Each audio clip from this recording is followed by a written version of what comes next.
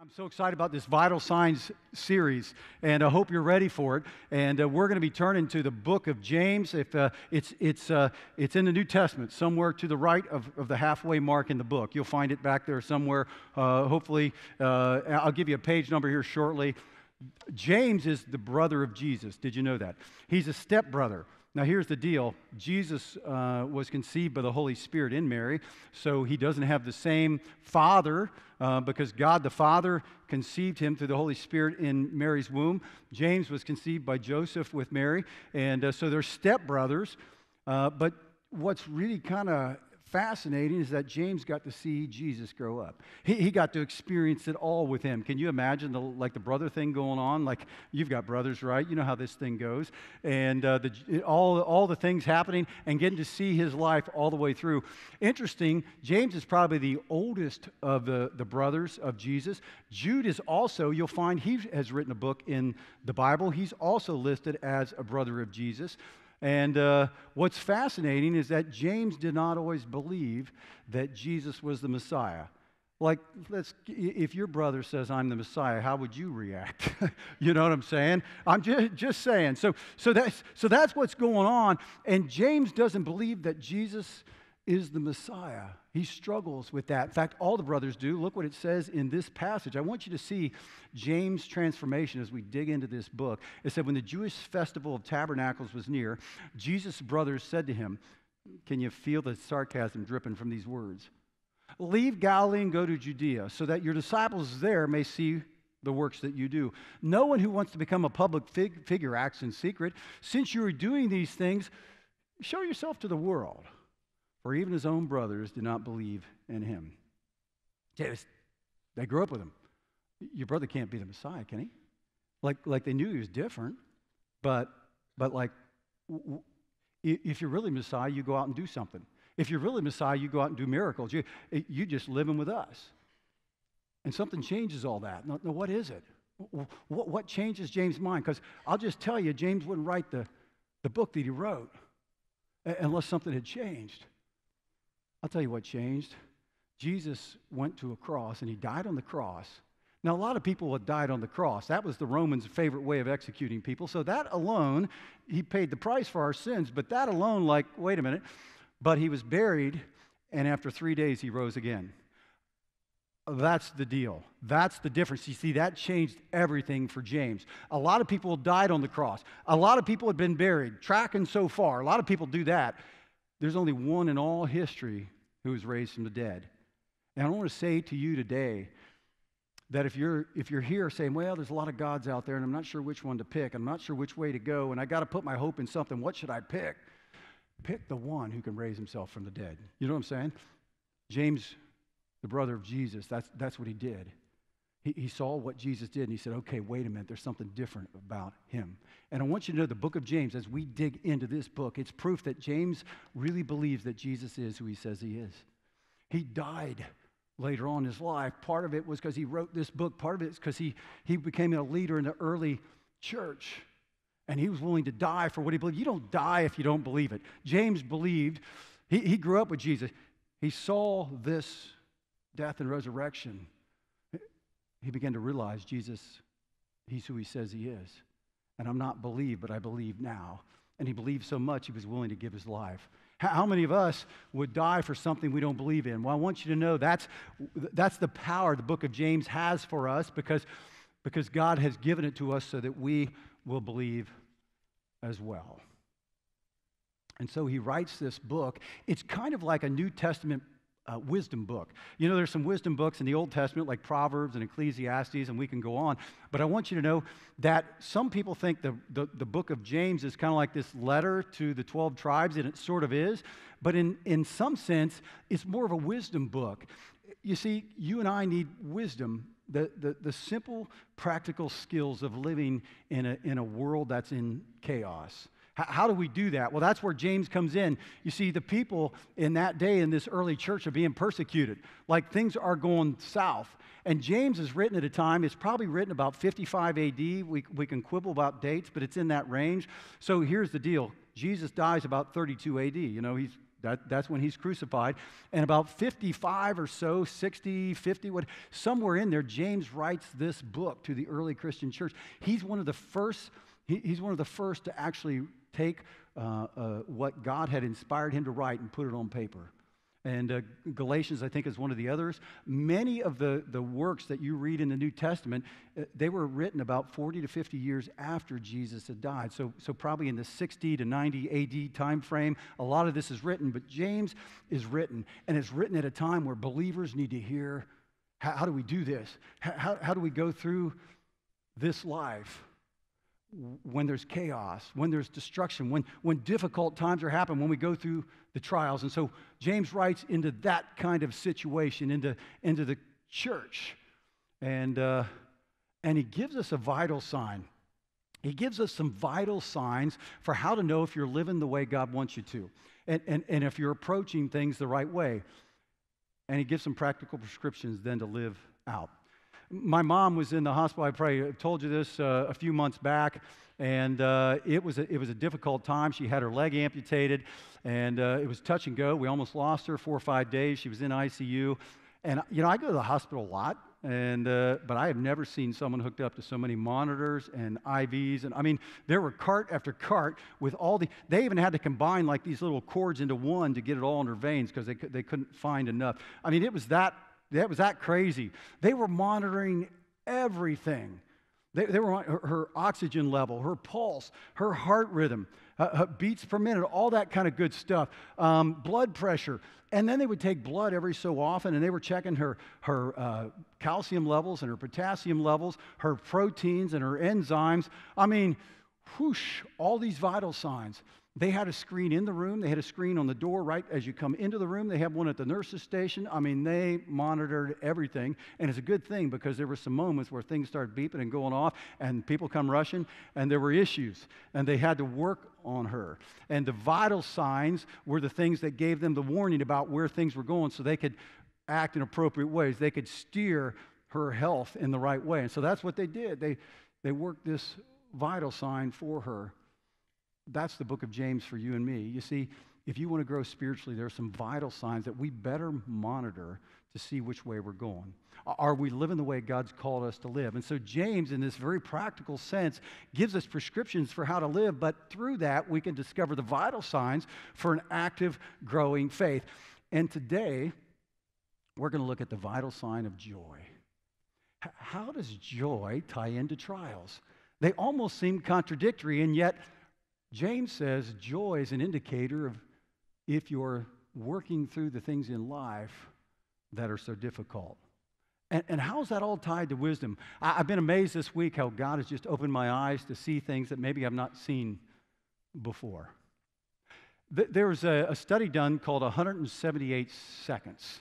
178 seconds. What they did was they took 20 airplane pilots, so just pilots in small planes, and they put them in a simulator. Simulator looked just like a complete cockpit, like you were in the cockpit of an airplane, and they could put all these different scenarios in, and these were 20 pilots who could fly in the daytime, in the night, but in clear weather. Like there wasn't any bad weather, no clouds, no fog, all that. And they put those 20 pilots in that simulator, and they ran them through all these different scenarios. And guess what? They were skilled, trained pilots. They did great. Then they threw in some weather. They threw in some really bad weather, stuff that they weren't trained for, stuff that they didn't really understand how to deal with.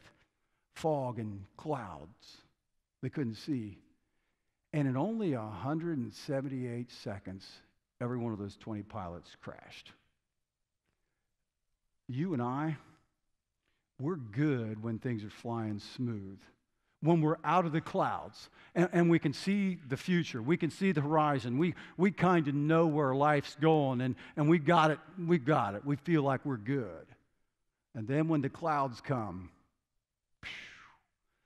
I was in the military, National Guard, and when we started out, I was combat engineer. We just blew stuff up, which was fun. But then we moved into the M1 tank. This is not the M1, by the way, but it's a tank.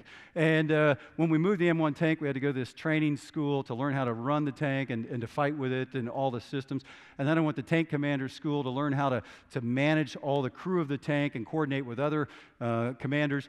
And then we got back to our unit, and we had this simulator, and we could spend time in the simulator just like those airline pilots, and we would like work the tank. We would fight these different scenarios, learn how to use the systems, and we got pretty good at killing the enemy. It was us and them, and we got really pretty good about how to handle all these targets. Then they took us to Fort Knox, to this simulator training, and we went into this nondescript warehouse. Just row after row after row of simulators, tank simulators. Like the whole place was full of them. That was before, I was never a video gamer, but you video gamers, eat your heart out. Like we were doing the real deal here.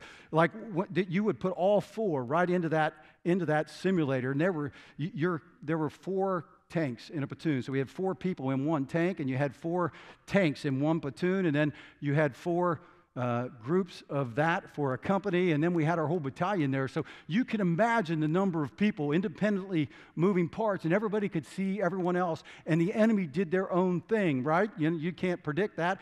And we thought we had it all figured out back in our little simulator, but we got in there, we didn't make it 178 seconds, and we were dead. So often, we think we got it all figured out. And then the clouds come in. And then all these moving parts start to happen. And in only 178 seconds, we're spiraling out of control. And that's the threat that the people that James is writing to are experiencing. So let's dig into James chapter 1. We're going to look at the first 12 verses. I want you to page 1216 on the Bibles where you're at. Man, if you would pull out a pen and just highlight. This is so rich. I just want you to take this with you, not only for today, but for the future. So would you just dig in, and we're going to take a look at what James tells people who are going through the clouds and really don't know where they're at anymore. He starts it out this way with an intro. A lot of times these books do. James, a servant of God and of the Lord Jesus Christ. Notice what he doesn't do. He doesn't name drop. In the sense that he doesn't say, well, I'm a brother of Jesus. He doesn't bank on that. Probably one is because he doesn't feel worthy. I mean, yes, he's a brother of Jesus, but he didn't even believe in him until Jesus had to die on the cross and raise himself from the dead. The Father raised him. But he says, I'm a servant of God and of the Lord Jesus Christ. You see, the thing that James wanted to be identified with is not that I'm just a brother of Jesus, but that I am his servant. Servant, by the way, has the sense of slave. It has the sense of bondservant. Not a slave as in I'm forced to follow Jesus, but there was a thing in those days you could voluntarily bind yourself to somebody. Just imagine that. Somebody comes up to you and say, I want to bind myself to you. I'm your servant for life. We kind of like that idea, right? But that's really what's happening is that James is saying, I'm a bondservant of Jesus. I voluntarily to say he's my Lord. I'm going to follow him.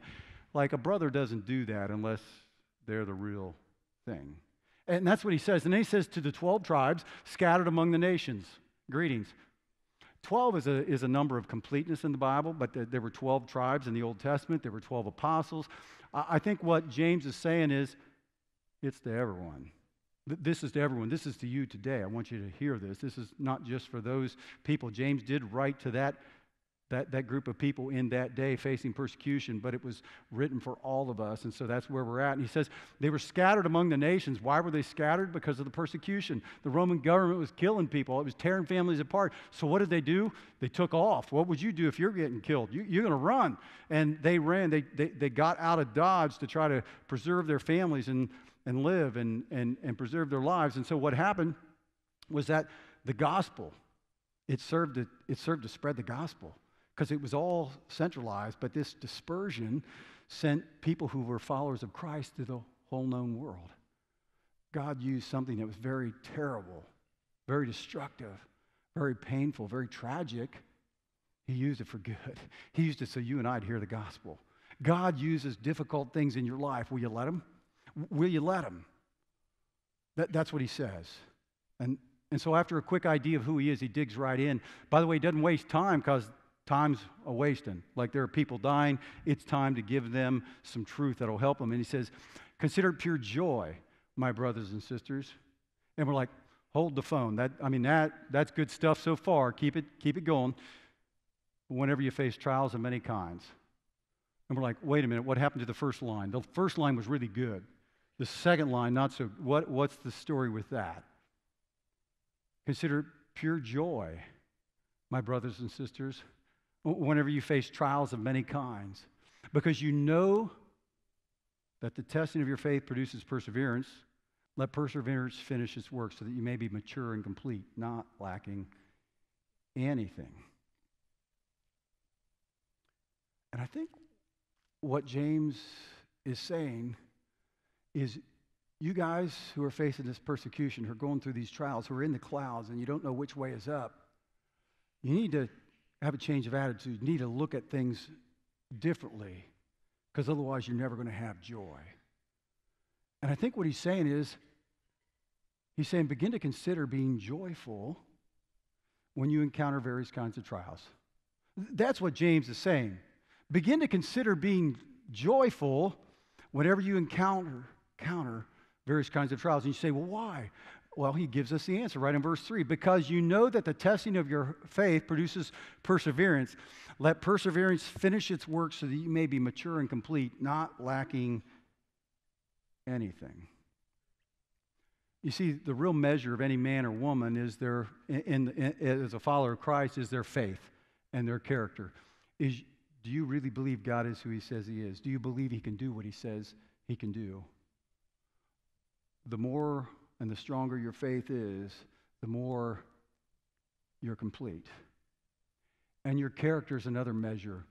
The more you are like Jesus Christ in your character, the more mature and complete you are.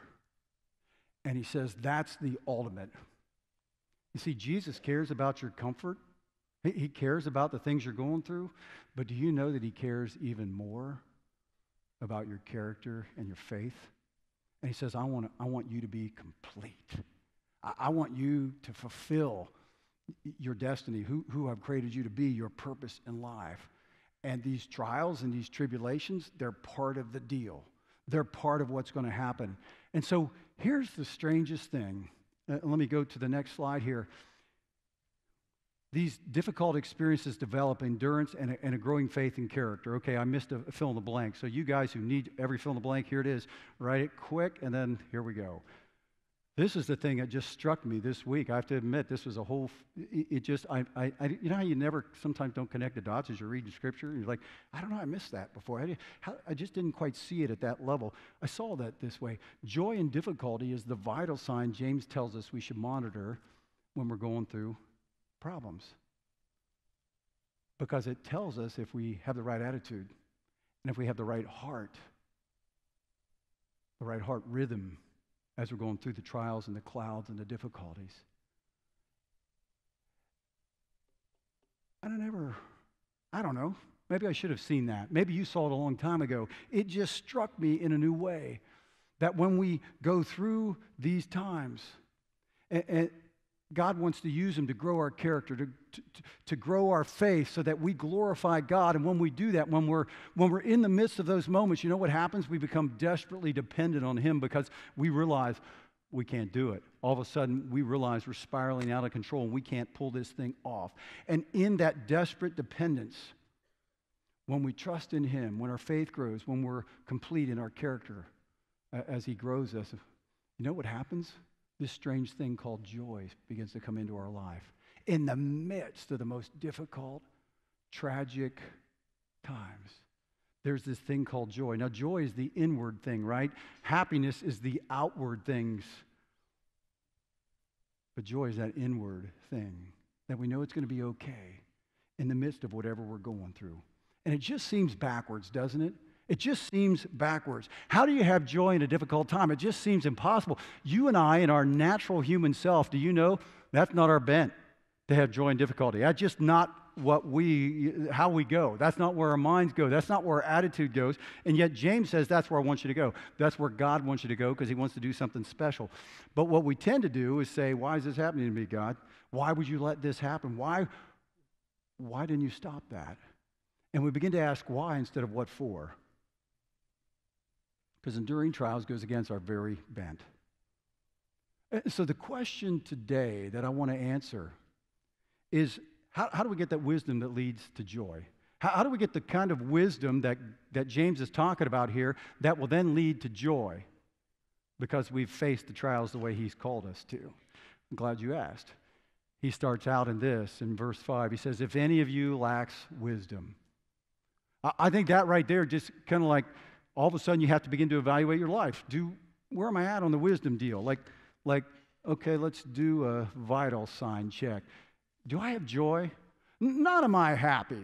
Not as all the circumstances of life going well, but inside, do I know it's going to be okay in spite of all the things that are happening around me? Am I confident God has this thing and that he's going to bring good out of it? And he says, if any of you lacks wisdom. And so if you want to have joy in life, you're going to have to see your great need for God's wisdom and crave it. You're going to have to see your great need for God's wisdom and crave it. It's not like James is telling them, well, you mostly have life all together, but in these difficult times, you got to ask God for help. I think he's saying probably all the time we need help. We're never as clever as we think we are. We're not as smart as we think we are. We're not as wise as we think we are. I saw heard about this Facebook post where they put it. There was an image up, and the guy he was just confused as all get out, and there was a caption underneath that said, "I'm in this awkward period between birth and death." Anybody else there? Yeah, you're right in the middle, right? Most of us, though, we feel like we can handle most of our problems. I mean, we've kind of figured out how to do life, and we can handle the cranky boss, or we can handle when the car doesn't start, or the kids aren't acting right. Most of those normal pressures we can handle. But sometimes there are these things in life, just like the early believers were facing, where the gears get stripped. You know what I'm saying? Like the gears are so stripped you really can't operate anymore. You can't move forward. Like you're flat on your back. That you just don't have the power to move forward. Like it's been bound up. It's been stripped loose. And it's in those moments we begin to discover that we can't handle it. And James tells us that he wants us to turn to God, to be so desperate for God's wisdom in that moment that we crave what he has for us. You see, we often don't crave what God has for us until we get to the place where we need him the most. But I want you to know that's the place where we always ought to be, a desperate dependence for the wisdom of God.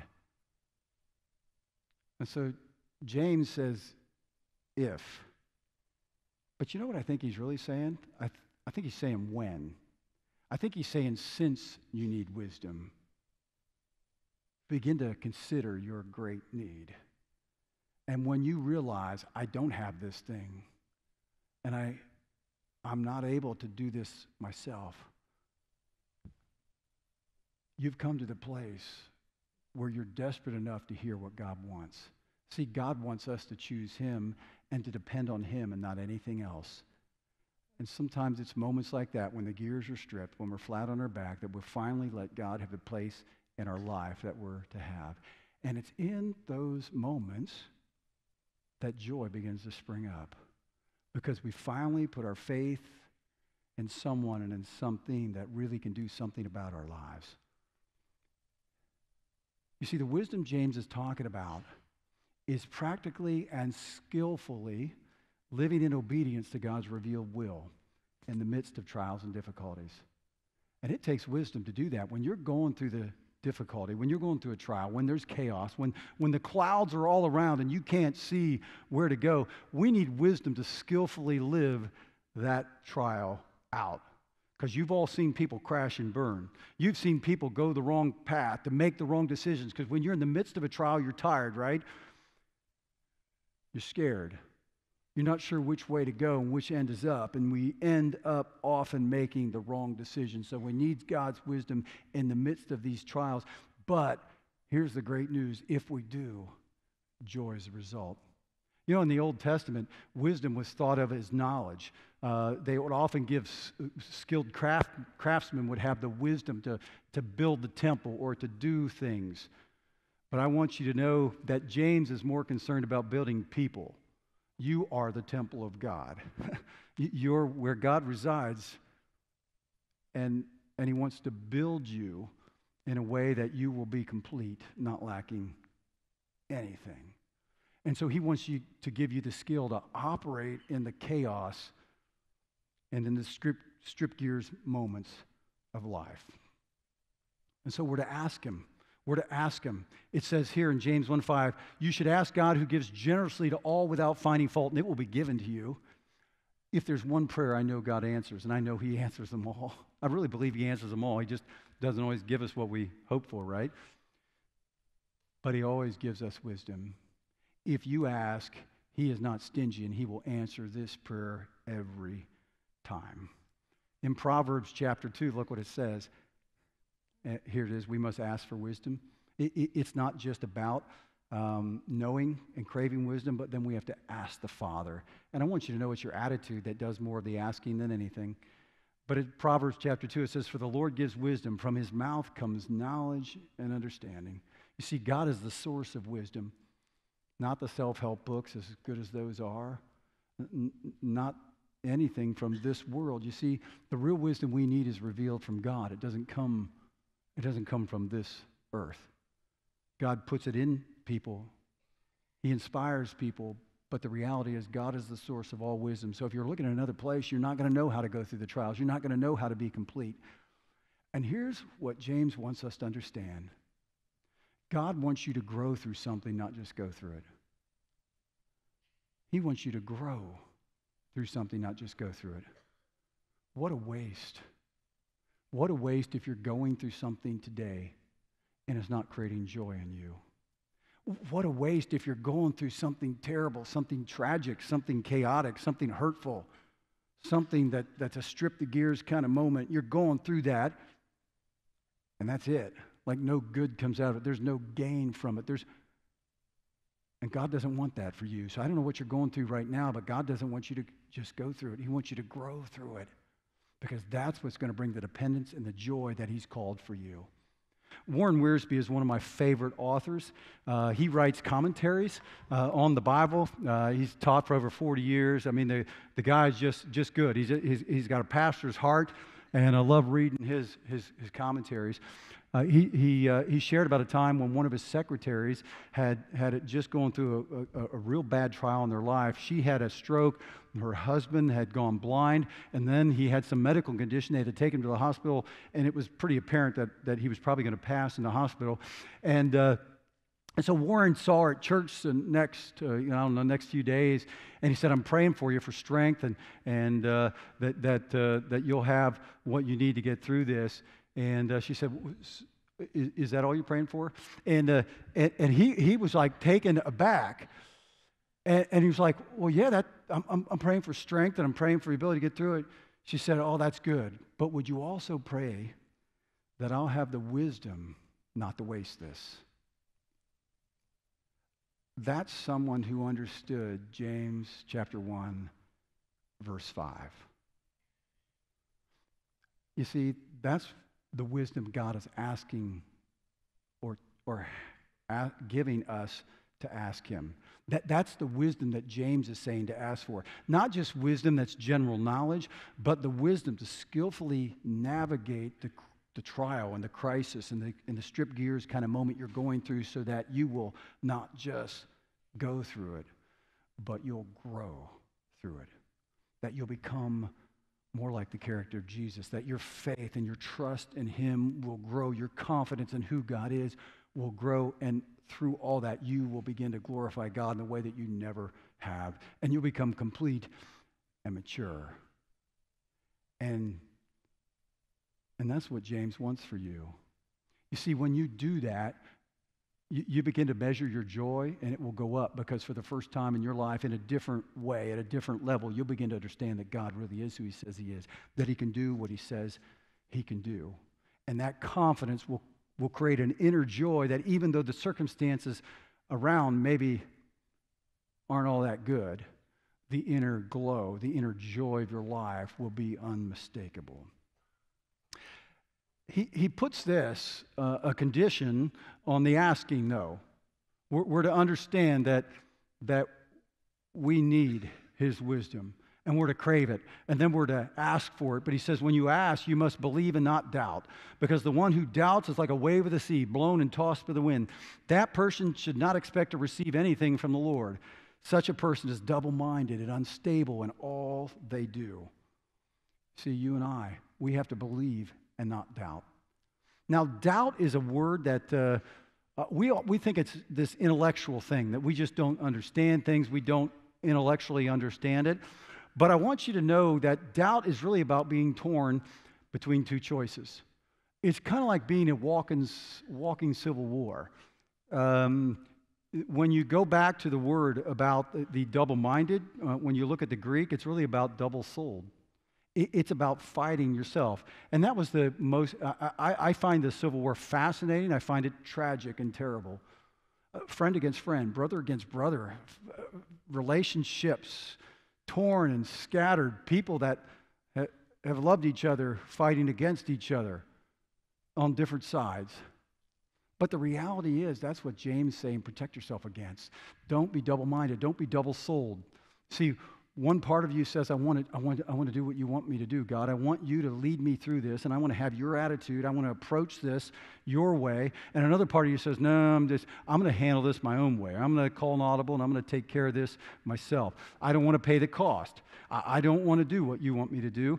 That's too hard, so I'm going to do it this way.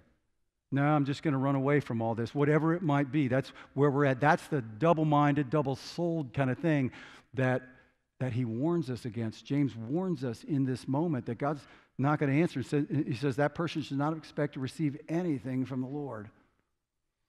See, God doesn't want to be just one of your many options. He wants to be the only option. And he wants you to be desperately dependent on him to come through. And when you do that, when you ask in that way, guess what? He's going to answer that prayer. And you're going to go through that trial, through that difficulty, through that strip gears kind of moment. And he's going to put the gears back on. And he's going to help you come out the other side. And even while you're flying blind, he's going to help you not crash and burn so that you will become complete and mature. And when you do that, there will be a joy in you that you've never discovered before. That's God's plan for our lives.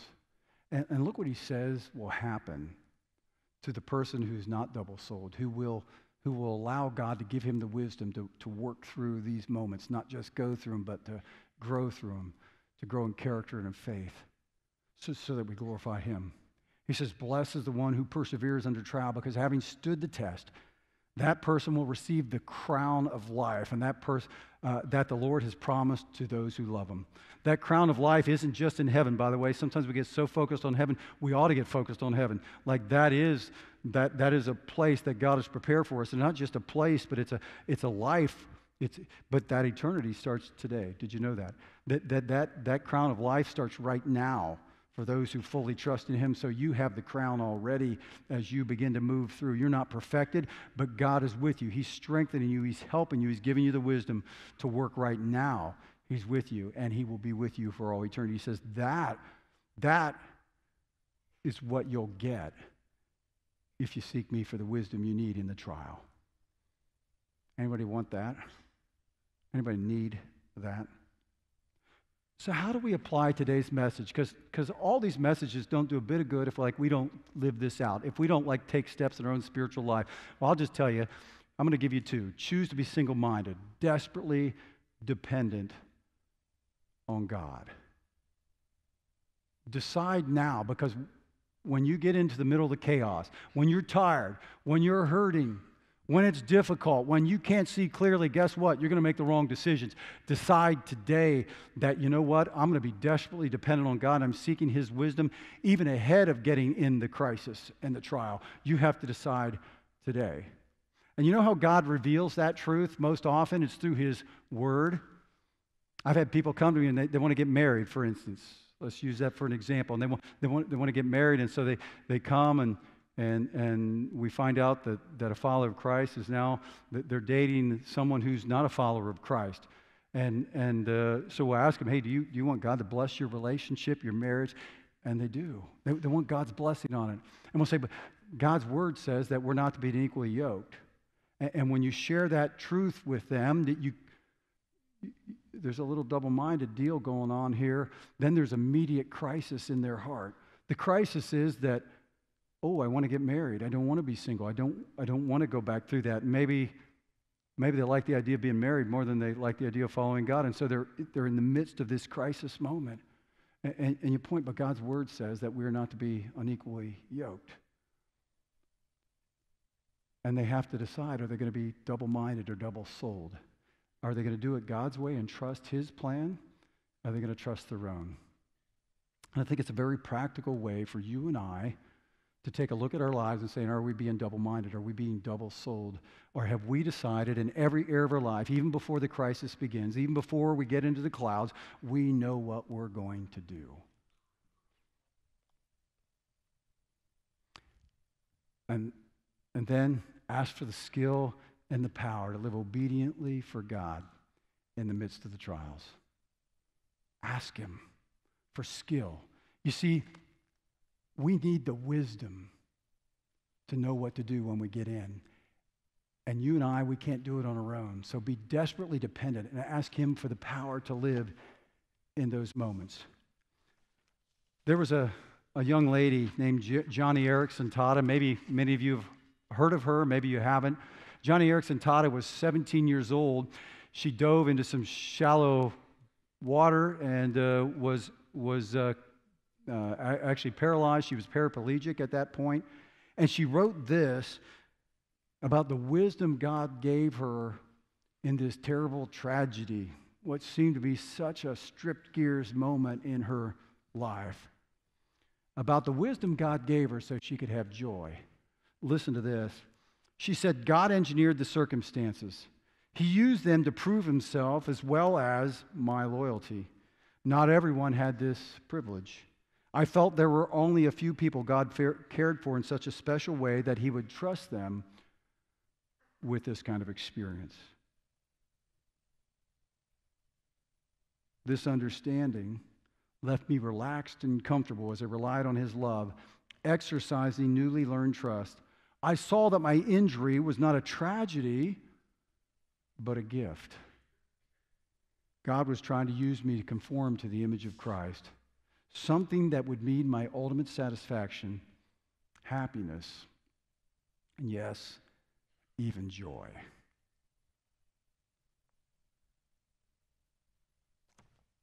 James wants you to know that if you're in this life, as the proverb says, sparks fly upward. And just as sparks fly upward, trouble will come. There's going to be trouble in all of our lives. There's going to be crises. There's going to be moments when you get in the cloud and you don't know what to do and you're spiraling out of control and the gears are stripped. And in that moment, go for the vital sign. How's my joy? And if your joy is low, if you're not sure and you're double-minded about what to do, ask God for the wisdom to skillfully navigate this moment in your life as Joni Eareckson Tada. Because the skill is going to be giving you a new attitude. The skill is going to be giving you a new way to look at what God is doing so that you will not just go through it, but you'll begin to grow through it. And as he increases your faith, and as He builds your character to look more like His, and as you glorify God, you know what's going to happen in that desperate dependence? There's going to be a joy that just wells up inside. The outside circumstances may not change, but inside, you're going to realize, this is a momentary problem. But my character, my faith, the things that can bring eternal reward now and forever, that comes when I'm not double-minded, but when I'm single-minded and I'm dependent on Him. So would you give me the wisdom to navigate this trial so that you're glorified and I become who you created me to be. Check your vitals today. How you doing in that? Thank you for joining the Valley Church today.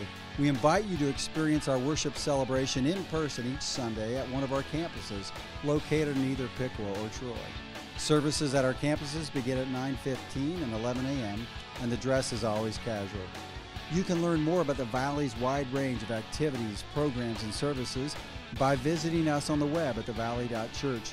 You can also join us weekly each Sunday online at our iCampus or through Facebook Live by clicking those buttons on our website at thevalley.church.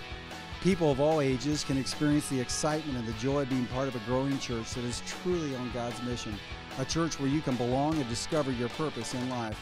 We hope to see you soon.